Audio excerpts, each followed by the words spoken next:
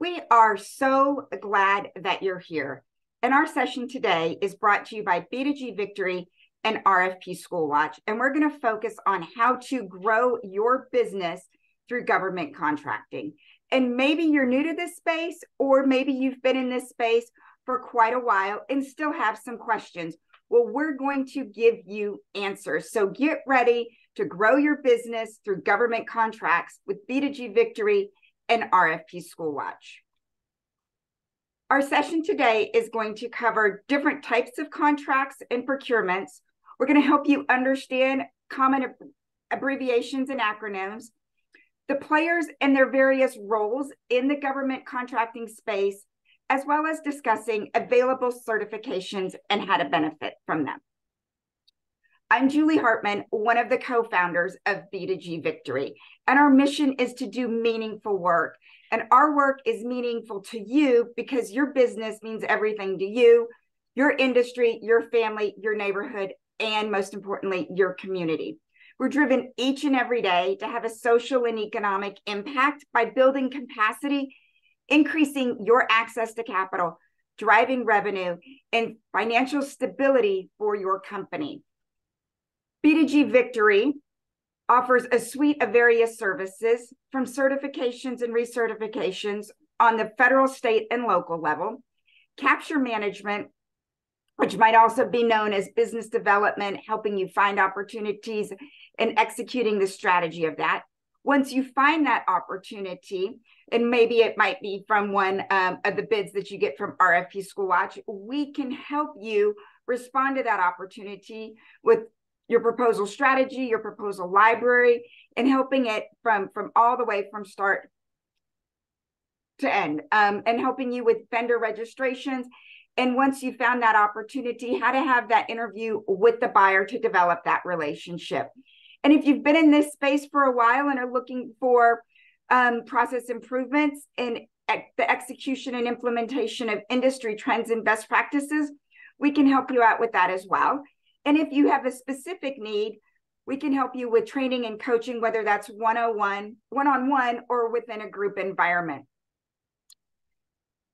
Today on the session, you've got three of the B2G Victory team members, myself, Julie Irvin Hartman, Susan Repka, who's also a co-founder, and Emily Kelly, who's our project manager. And Emily's going to be supporting throughout the chat, answering questions, monitoring the chat, dropping in helpful links as well. And you can connect with us on our website through email, or maybe every once in a while you just pick up the phone and do things the old-fashioned way and give us a phone call. We've built a victory portal based on proven strategies with decades of government contracting and helping you win. And so we're going to talk about this portal, which will help end your frustration, help you penetrate the GovCon space, and build your capacity. And for being here today with B2G Victory and RFP SchoolWatch, you'll be given a 70% discount code. So make sure to put in RFP SW right there if you want to become a Victory Plus member on the portal. And instead of $850, you'll get it for $255 for the entire year. And our partnering agency and company with us today is RFP SchoolWatch.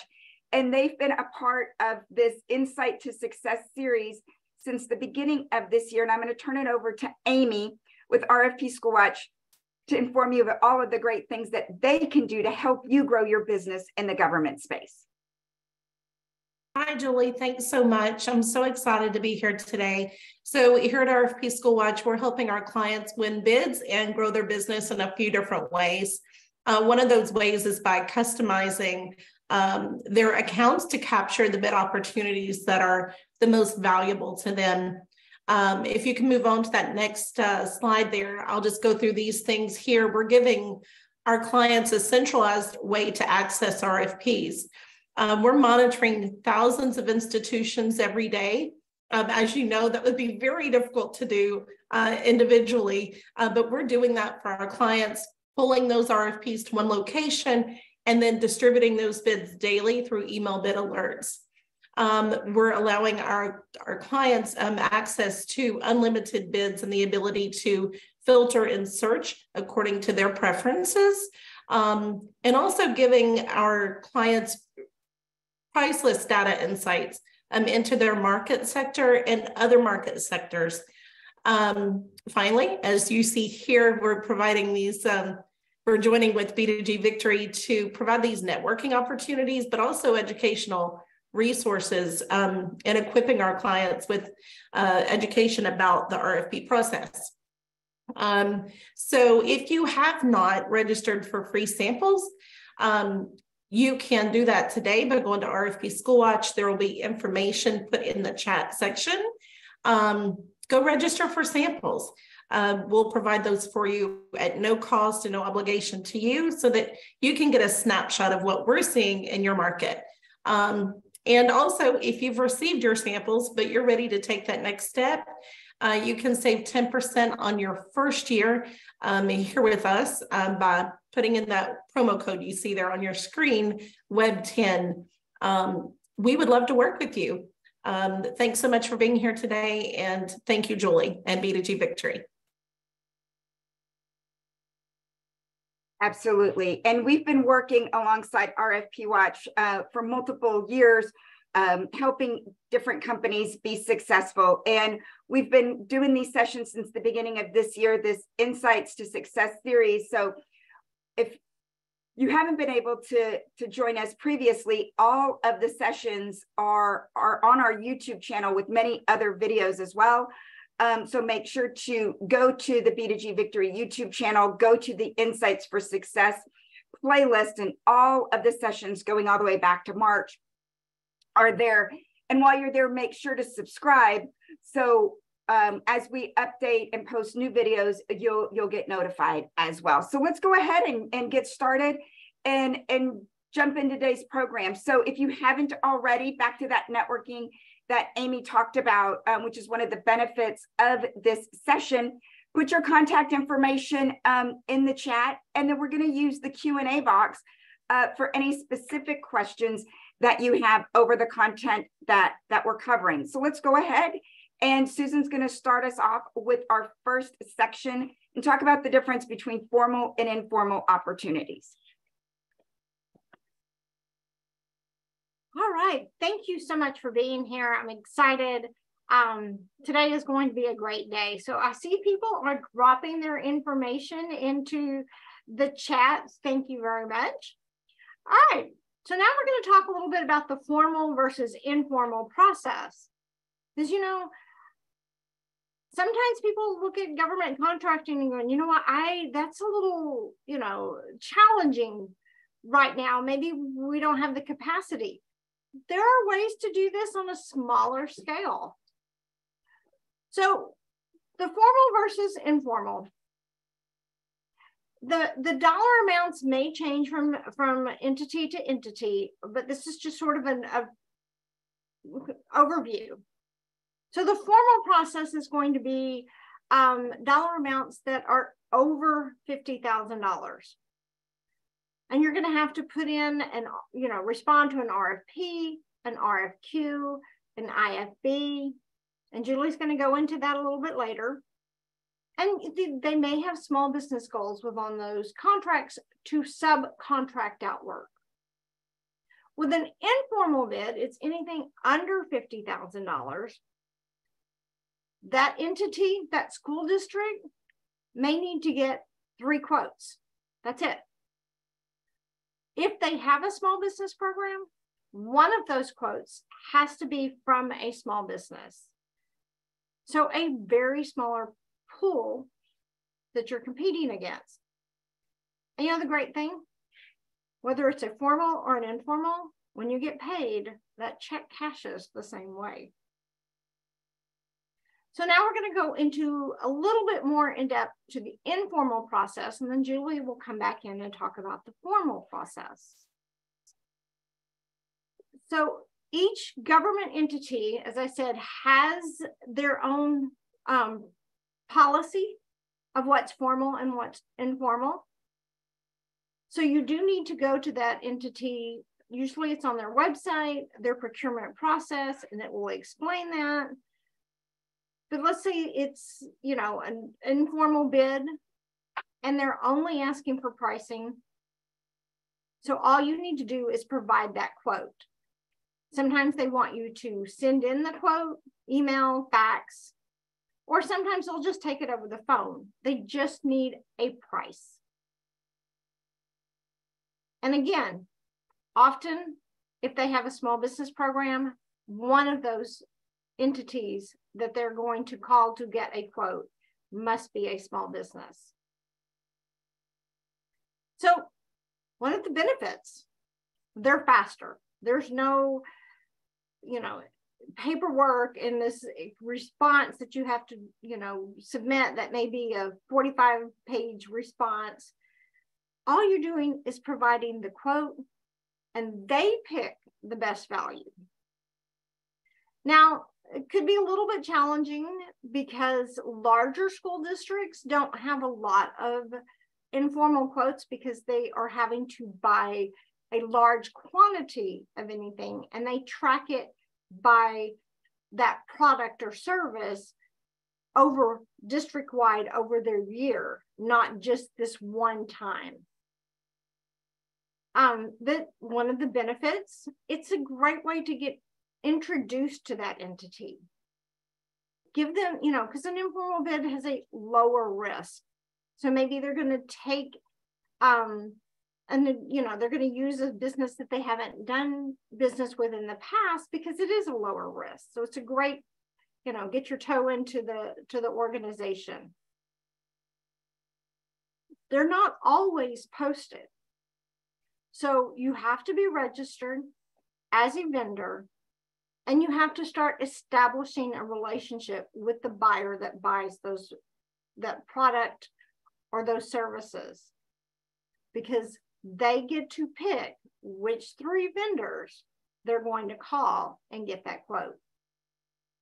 So make sure that you're registered, make sure you reach out to the buyer with your capability statement, start that relationship early. All right, so Julie's going to come up and talk about the formal process.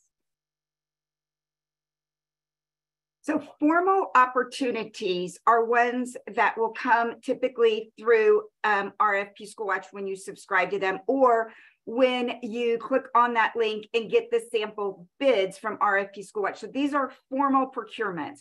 So we're going to talk a little bit about that. And we don't want responding to a bid to be a stressful experience. The only reason why you would want to pull your hair out is if you're not prepared and you're not organized, right? And that's why we started doing these monthly Insights to Success webinars, B2G Victory and RFP SchoolWatch, because we want to help each and every one of you every single step of the way. So if you have a question, you can reach out to RFP SchoolWatch, you can reach out to Amy and Rick, you can reach out to the team at B2G Victory, or you can go to the portal and get questions as well. So we want to make sure that at any point in time, at any time of the day, you've got resources. So this world with all of these new acronyms and letters. So we're going to go over just 3 most common bid opportunities, which are an RFQ, an IFB, and an RFP,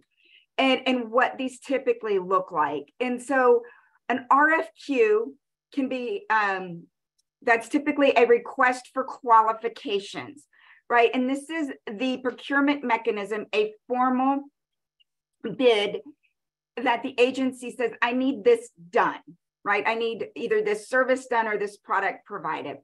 Are you able to build it, design it, deliver it, or provide it?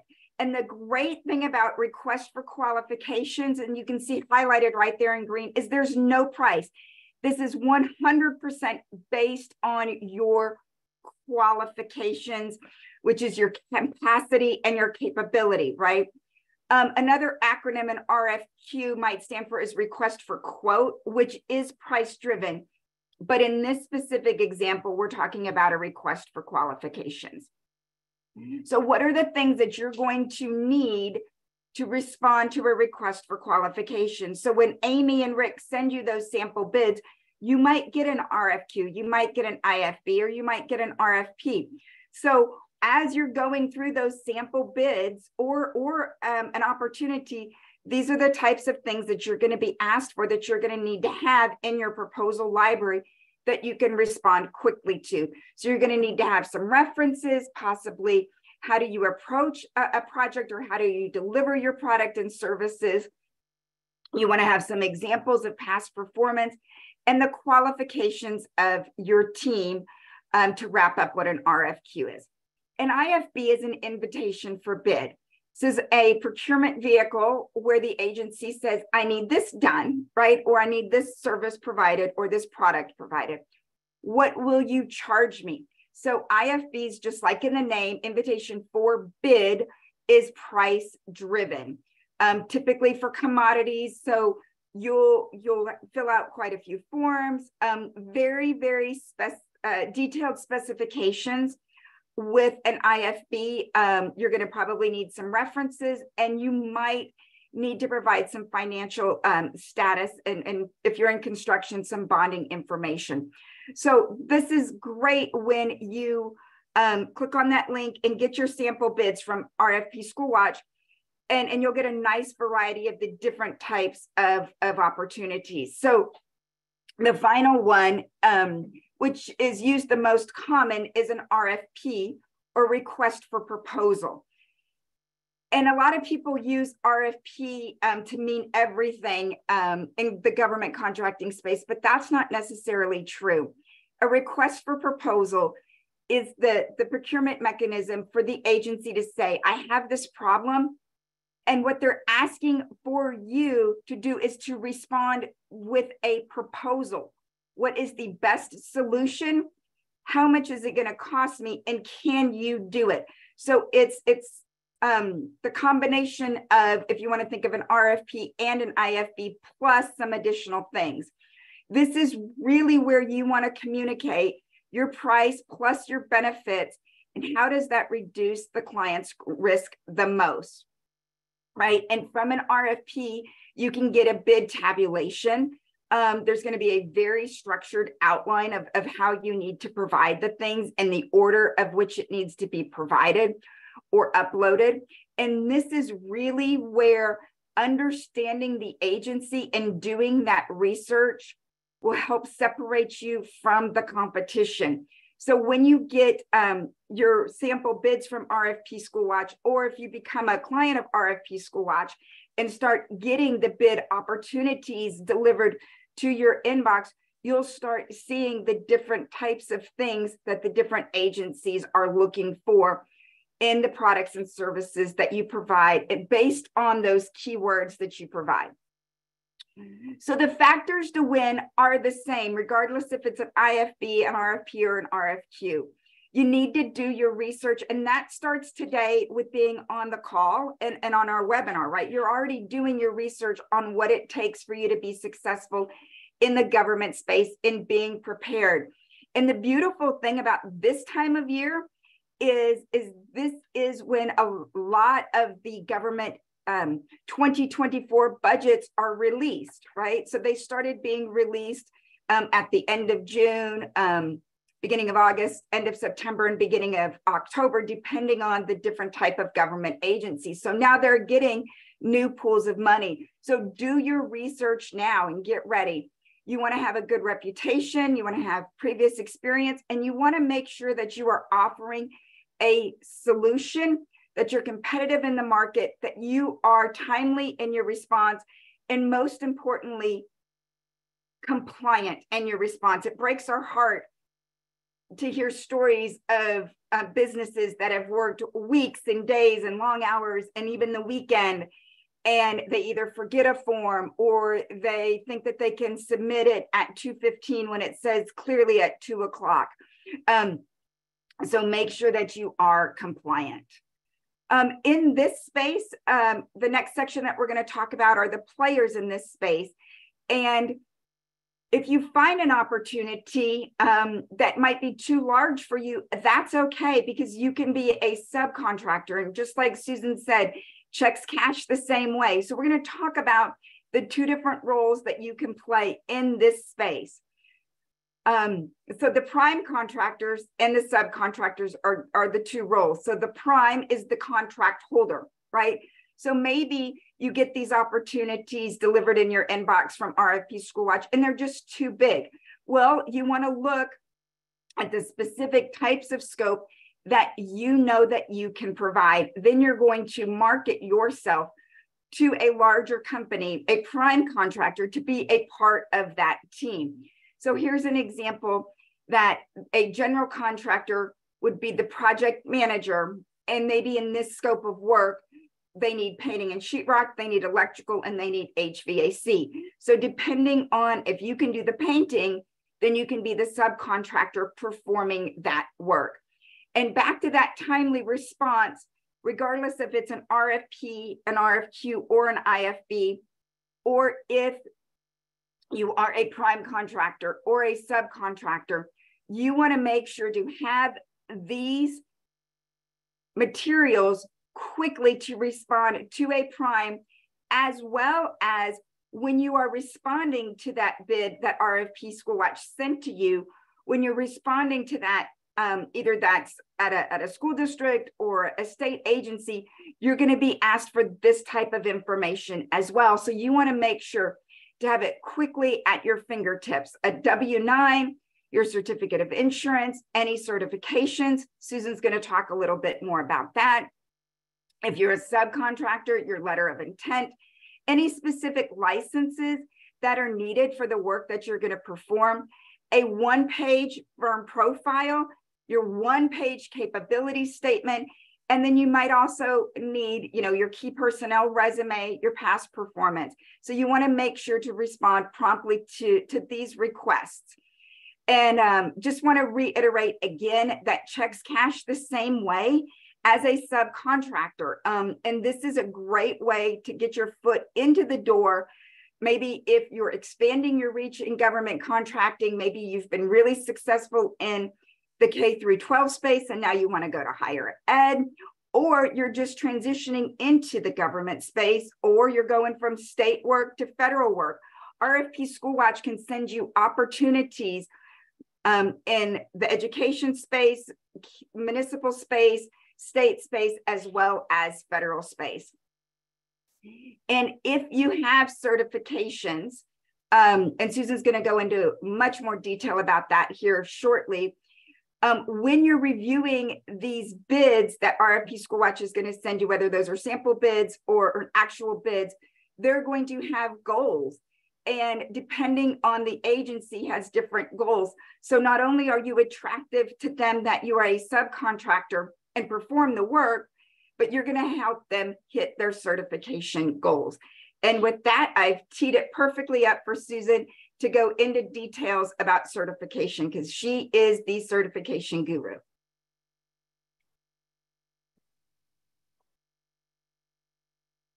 All right, so I have to admit, I love certification.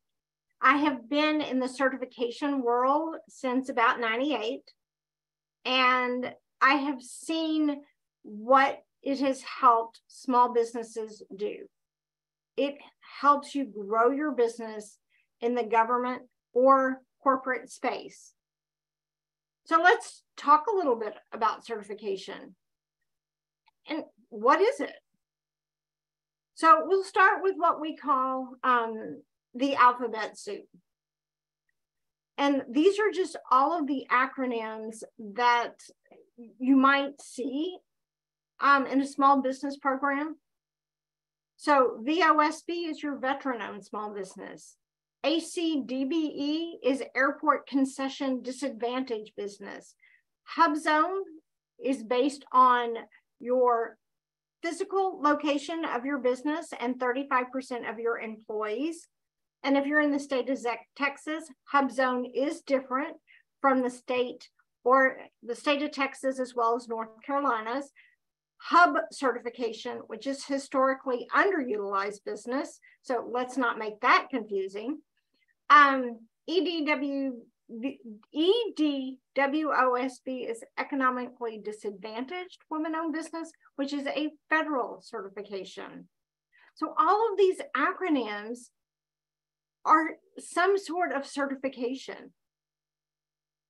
And so it means that the company, if it's a WBE or a WOSB or EDWOSB, has at least 51% owned, operated, controlled, and is an independent business by a woman or women. An MBE or is a minority-owned business. The VOSB, SDVOSB means the company is at least 51% owned by a veteran or a service-disabled veteran. And all these businesses meet the SBA's size standard. So as a small business. So you think, well, you know, I don't want to be referred to as a small business. And engineering, it's an average of, I think, 15 million over 5 years. You know, if you outgrow the SBE size standard for, you know, you're over 15 million, that's okay. Right? I think we'll all be happy for that. So one of the items on our portal is a list of all of these different agencies here in Texas or federal that do certification, and a link to where you can find them. This, you know, certification is not get one and you're done. Certification is get as many as that apply to your business. You just have to decide who your potential clients, what certifications do they accept? And that's where you start. But there are lots of opportunities for certified companies, both as prime and as subcontractors. Again, it means that you're 51% owned, operated, and controlled. And once you have that certification, you're going to have to go out and market your company. I always tell people, it's not wall art. And there you go. So while it may not be just wall art, it is, you do, if you have a physical location, want to hang it on your wall. But let people know that you're certified. Put it in your signature line, put it on your website, put it on your capability statement. Let people know that you have this certification. Show up at those pre-bids with that on your capability statement, so these companies know your potential team member that has the certification and the qualifications that they need. So I know you're looking at all these certifications and going, oh my goodness, this is going to be a very time-consuming process. Well, about 50 to 60% of the documents that you're going to be gathering together are applicable to more than one certification. So when we're working with a client that wants to have multiple certifications, Emily actually puts a list together. These are all the documents that you need, and these are the different certifications. And many times, like your resume or your passport, driver's license, legal documents, you're going to need those for all of the certifications that you're applying for. So as long as you're organized, you can get through this process fairly quickly. So who accepts certifications? Well, you have your federal. Oh, we went too fast there. You have your federal, your state, counties, cities, school districts, Fortune 500 companies, and prime contractors. They're all looking for certified companies. So that's who you're going to market to with your capability statement and those certifications. They're important because all of these entities, whether it's government or Fortune 500, they want their suppliers to be as diverse as their clients. So in a school district, they want their suppliers to be as diverse as the students that go to that school. A Fortune 500 company is diverse as the people who buy from them. So keep that in mind as you're looking at who you're going to target. So the federal government has a really great tool that says, am I eligible? And you can actually go through there and put your information, and it's going to help you decide which certifications you are eligible for. And B2G Victory also offers a process where if you would like, we can go through your legal documents and some of your information and let you know which certifications you're eligible for and which certifications that you might want to get at a later time, or what you need to do to make sure that your company is eligible. So now let's talk a little bit about some of these certifications. We're going to go through this pretty quickly. So they're veteran-owned and service-disabled. So these mean that the federal government is wanting to do business with their veterans. So the veteran-owned certification is if you want to do business with the VA, so the VA hospital. Service-disabled veteran-owned certification is now across the federal space. They're wanting to make sure that they are doing business with those individuals that served our country. So now the SBA has taken over the certification for veteran-owned and service-disabled veteran-owned. So they're going to make it very easy for you to get this certification. Emily's going to drop in this link. So if you are a veteran-owned business, you can just follow that process and look at that certification. Now the WOSB and the EDWOSB are again a federal certification for doing business with the federal government. And this came out in about 2010, 2011, when the federal government realized they were not doing enough business with women-owned and economically disadvantaged women-owned businesses. So there are about 76 different NAICS codes that qualify for WOSB and EDWOSB. And so if you have that, one of those NAICS codes, then you can get this certification, and there are set-asides and opportunities for you in the federal space. You have to meet the small business standard. You have to be owned, operated, and controlled, and be an independent business. So again, this is a great opportunity for you if you, there are some set-asides and there are some contracting opportunities. The SBA has made it easy to determine whether you are eligible. So they have a specific page just for the WOSB so that you can input your information and it will let you know whether you qualify. The federal government also has the small disadvantaged business certification. So that is any business that falls under these size standard and is owned by a disadvantaged individual. And so they have different categories for disadvantage. So Emily is dropping that into the chat.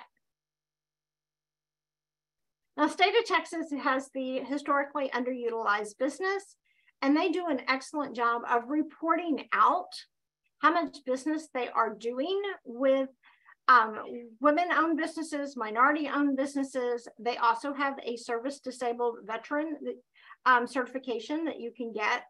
So they actually report out every 6 months of how much business they are doing with these different categories.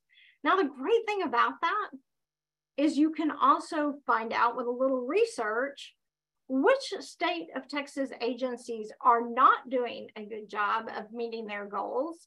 And maybe that's going to be one of your targets because you can provide them a service and you are certified. Florida has a small business program, so you can actually get certified with the state of Florida. So they are, they have a veteran-owned small business program. So a lot of different states have different programs. And so it's going to be a matter of finding out what your state offers, what the school districts in your area offer, and what certifications that they take. Virginia, this is their report. This is how much money they're spending with minority and women-owned businesses. Again, knowing who's spending the money, who's actually making an effort to do business with small businesses, and who's not meeting their goals is important information for you. It's going to help you determine whether that's a target or not. Virginia has a woman-owned, a DBE. So they have all of these different certifications. So if you're in Virginia, maybe you want to the small woman-owned company certification, small woman-owned and minority certification. So get the SWAM. So look at what your state has and say, okay, I'm ready to get certified. I want to take advantage. I want to go to that pre-bid meeting with my capability statements, showing my certifications to see if there's opportunity for me. All right, Julie is going to come up and talk about our glossary. Just like Susan said, with all the certifications in the alphabet soup, there are words and phrases in this contracting space that might be new to you. And some of these are abbreviations, and then some of these are acronyms.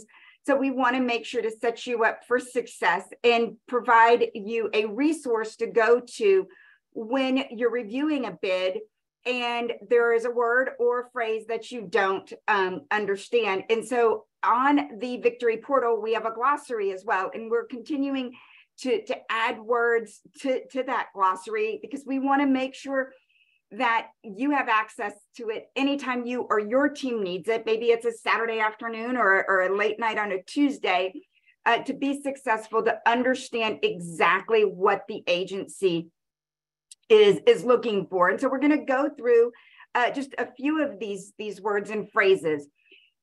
And so on the federal level, the System for Award Management, which is also called SAM, and that's sam.gov. And so we all are familiar with the ARPA Act as well as the Infrastructure Act and how the money is coming down for Wi-Fi, roads, bridges, and other community development projects. Well, that's federal money that's going to come through local agencies, whether that's a state agency or a county, or maybe transportation or a school district. And so you're going to possibly, depending on how that money is flowing, like Susan said, might need to be registered in SAM. So if you are interested in doing work with the federal government, that is a must to be registered in SAM. So when you hear the word SAM in the government contracting space, that's not a person. It's more than likely this website, which is the System for Award Management. All righty. A capability statement is another word or phrase that you'll hear in this space.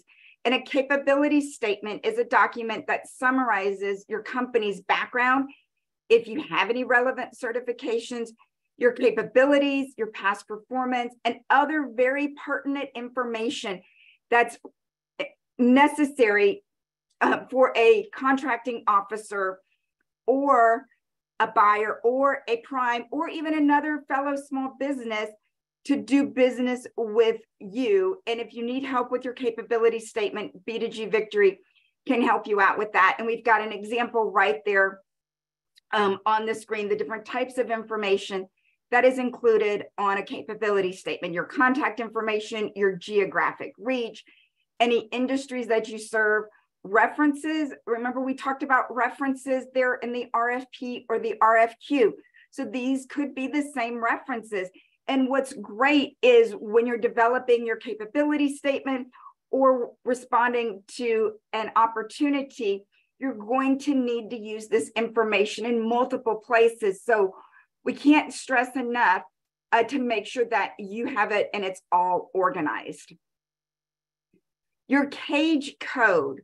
Your CAGE code is a 5-character ID number that the federal government uses to identify each company in the government space. So this is a unique code that is issued to your company that the federal government will help identify you with, right? So this is different than your taxpayer identification number. This is different than your DUNS number. This is a CAGE code, which stands for Commercial and Government Entity Code. So once again, if you're interested in doing work in the federal space, you'll need to be registered in SAM and you'll need a CAGE code.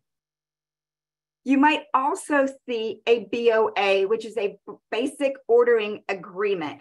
So this is an agreement between a buyer and a seller that sets the terms, specific specifications regarding the goods and services to be supplied. So this is not a contract. It is an ordering agreement, right? And so back to what Susan was talking about with these informal opportunities, you might be responding, a contracting officer or procurement person will send you possibly a BOA to have you write down the terms, what you're going to be providing. And then from that, it goes into a contract, right? So different steps and different forms and different tools that agencies can use to procure your goods and services, whether that's on the formal or informal level.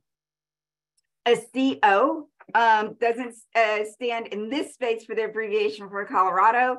It stands for contracting officer. And this you could use interchangeably with the buyer, with the procurement director, with a purchasing officer. These are all of the same types of people in different agencies. And this is the primary point of contact. This is the person who will represent the agency, whether that's at the state, local level, or school district, that will be making the decision and that you'll be going back and forth to. And so you can see here on this example, there was a primary point of contact, and you might even have a secondary point of contact on a pursuit. So this would be the person that you're going to send questions to. This is the person that if you have questions about the bid. And also, when you get your sample bids from RFP SchoolWatch, it'll have that listed. So maybe that sample bid is passed, right? And it's historic. That's okay. There is tremendous value in those sample bids that Amy and Rick will send to you, because you now have the contact information for the contracting officer or the purchasing person. And now you know the types of ways that this school district procures your goods and services, and you can call them up and see if there are any informal opportunities in addition to the formal. So great value in getting those sample bids from RFP SchoolWatch. The FAR stands for the Federal Acquisition Regulation, and this is a set of rules that government agencies must follow. And this is on the federal level, and so we wanted to show this to you. But when you're doing your research or you're responding and looking through that sample bid that you're going to get, it will tell you the link to that respective agency's purchasing policies. It is so important for you to go and research that. So if you're doing it on the federal level, you're going to go to the FAR. But if you're doing it on the state or local level or a school district or higher ed, each school district, each federal agency will have their purchasing documents and their purchasing processes and procedures. We wanted to make sure to show you this. This is the Federal Procurement Data System, the FPDS. Try to say that fast, really quick, right? 3 times. And this is on the federal level, but what it does is it will help you get information on policy and trends. So you can go to the FPDS, put in the keywords, and you can start seeing policy and trends for the types of goods and services that you provide on the federal level. Then we're getting ready to wrap up our glossary section. And we wanted to talk about NAICS codes, which stands for the North American Industry Classification System. You might be familiar with NAICS codes when you do your taxes, right? There's that one NAICS code that goes at the top of your taxes. Well, in this government space, you're not limited to just one NAICS code. So after you send your keywords to RFP SchoolWatch, go here to census.gov/NAICS code and put in a few more of your keywords, because many of us provide multiple services and provide multiple products. So when you're doing your NAICS code search, think about where the greatest opportunity is in this space. Think about your largest profit margins. Think about maybe where you have the resources and scale to grow, and order your NAICS codes when you're registering yourself and when you're submitting to a bid. Also, when you get those sample bids, they will have the either respective NAICS code or the NIGP code or codes that tie to this opportunity. So when you get those sample bids and you see those codes, and make sure that you have those listed as well. So in closing, taxpayer identification number, you're going to need to know your TIN. And so you should have that on your W-9. And in order to register in SAM, you're going to need your TIN. And you want to make sure that if you're doing work in this space, regardless if it's on the local, state, or federal level, we highly encourage you to get an EIN or a TIN and not use your Social Security number. Well, we've covered a lot of information in our August session for our Insights for Success. And just as fellow small businesses, we value your time, and we want to make sure that we are providing actionable items for you that you can use either later this week. We got a few extra days left here, right? Left in this week. Things that you can implement next week. Or maybe we've covered some long-term goals for you within your business that you might want to push into the next quarter, maybe, fiscal quarter 2 in the government space, fiscal quarter 3 or fiscal quarter 4. We want to continue to do these sessions for you, and we want your thoughts. So please, with the extra minutes that we have left today, fill out the survey. Let us know your thoughts. Let us know what your challenges are and your struggles, or maybe future topics that you'd like for the B2G Victory team and the RFP SchoolWatch team to cover. I'm going to pass the mic back to Amy and let her have some closing thoughts for you on RFP SchoolWatch. Thanks, Julie. So thank you all for attending today. It was great being here with you all today. Again, if you've not registered for samples, be sure to use that link over in the comments section. Go register for samples. I'll get those samples over to you today, Rick or I will. And again, if you're ready to move forward, you want to start getting these bid opportunities every day as they're posted in your state or across the nation. Be sure to use that Web 10 promo code on the screen, and we would love to work with you. Thanks so much. If you have any questions, let us know. Awesome. Does anybody have any specific questions for Amy and Rick with RFP SchoolWatch right now?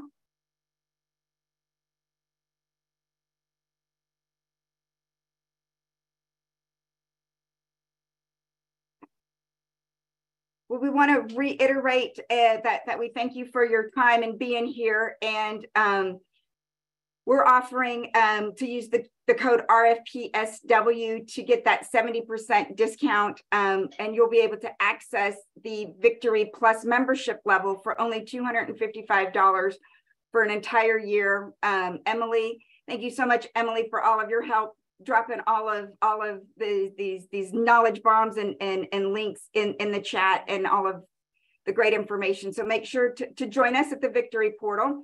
And we're here today, but we've got other sessions and other resources available for y'all. So obviously more education equals more wins, and that's what we're all about. So we've got some in-person as well as virtual events coming up.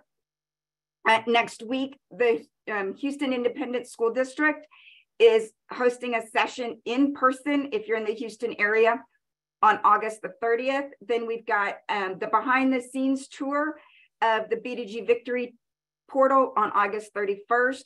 We'll come back and you can join us in September with RFP SchoolWatch on 10 ways to grow your business with government contract. That's going to be a rapid fire session.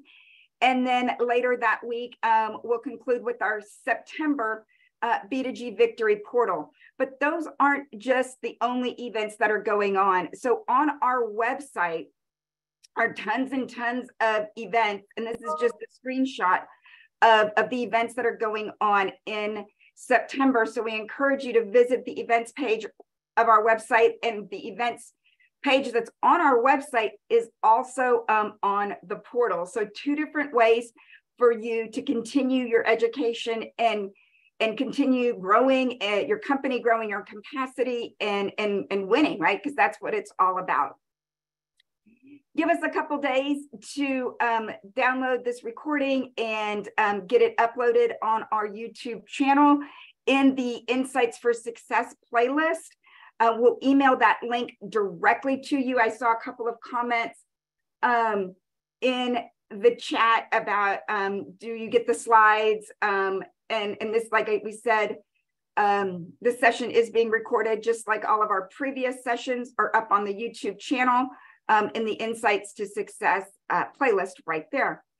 The B2G Victory team is here to help you in any way possible that you would like.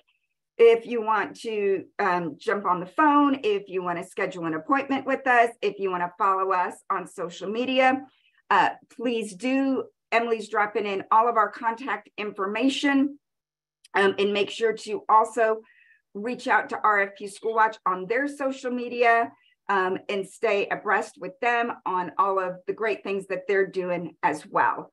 We've got a couple more minutes left in our time together. We want to see if anybody wants to drop in maybe one or two nuggets of knowledge that they're going to walk away with and implement immediately.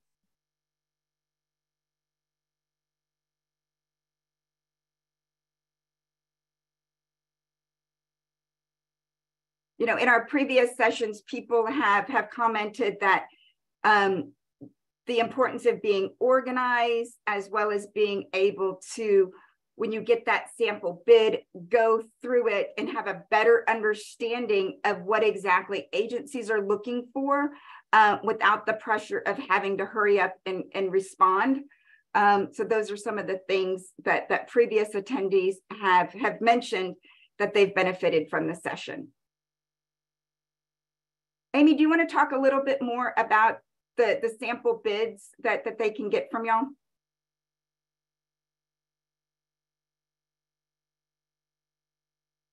Amy? Hello, sorry. There was no volume there for a minute. I apologize. What was the question? So you want to maybe go into a little bit more detail about the variety of sample bids that you send to people? Sure. So whenever people register for samples, they're providing us typically with a few keywords that best represent their services and products. So from there, they may also indicate whether they want samples from the K-12 space, the higher ed space, or state and local government, or all three. So whenever we go in and we search for samples, we're looking for those bid samples that would kind of give you a snapshot of what we're seeing in your market sector, but also an opportunity to explore other market sectors and kind of see what's out there, because you do get unlimited access to all market sectors and unlimited keywords when you activate. So it's a really great way to kind of get an idea of what's going on and what people are requesting out there. So that's what they're going to get. And typically receive between 15 to 20 samples when we send those over. And they're both a combination of open and closed bids. Julie, you've mentioned before about how there is value in those closed bids as well. So we want to give people that kind of glimpse into those historical bids as well. So that's what they can expect to receive. About 15 to 20 bids, bid samples in their market sector or whatever they specify. So that's what they can expect. That's a gold mine and worth a ton of value. I want to kind of just go over, all right, we've got a question here in the chat. How best would you recommend to get the foot in the door with the school district, even though as a company you may not have past projects, but past experience, much experience in that realm? Is it possible to get in? Absolutely, it is. And so there's a couple different ways that you can do that. An informal opportunity is a great way to do that, right? Because it's low barrier to entry. I would also leverage maybe experience that you have before you started your company, or make sure that you're able to tie the specific goods or service that you're going to do for that school district, that you did a similar type of good or service, maybe in the commercial space, maybe in the industrial space, or in the private space, because you want to make sure that what you're communicating is that you are mitigating risk, that you can do the work.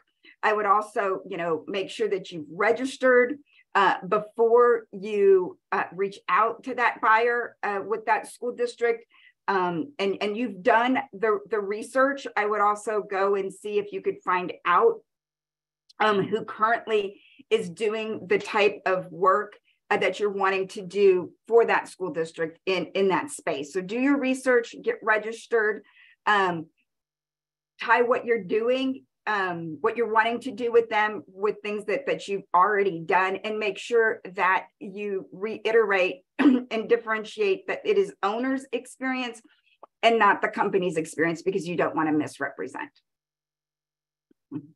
So we have some comments here that this is a lot of great information. You're very, very welcome.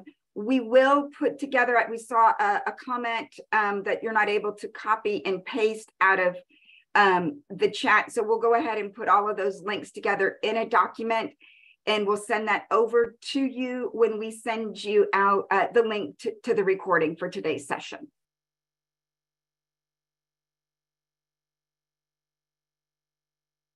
All righty, well, we'll go ahead and wrap things up. Thanks so much for joining B2G Victory and RFP SchoolWatch for our August Insights to Success webinar. We hope to see you in September. Yes, in September, and online, and anywhere else that you'd like to connect with us on. And if you're in Houston, come to the HISD. We're going to be talking about getting your house in order. But thank you. Any other closing comments, Amy or Rick? Yeah, I just wanted to add that, if you're currently searching multiple platforms for bids, or you're trying to keep up with different school websites and district websites, that a lot of people have said, that one of the things that they love is that they're saving time by using our services. As I mentioned earlier in the session, we pull everything together in one spot for you to save you time, and just to be able to give you more time to do other things that matter. Time is money, and we want to be a valuable resource for you in source of valuable bids. So if you're looking to save time and save money, this is a great way to do that. So we would love to work with you. If you have any questions, give us a call. Thanks, and enjoy the rest of your day, everyone. Take care.